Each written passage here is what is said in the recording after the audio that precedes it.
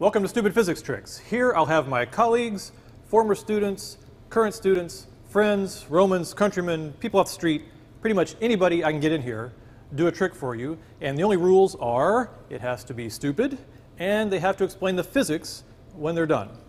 Now, I must stress, this is not on the examination, this is only a demonstration, so please, no studying. My comically oversized lecture point. We're gonna have an elastic collision, you and me. You it's and gonna I? happen.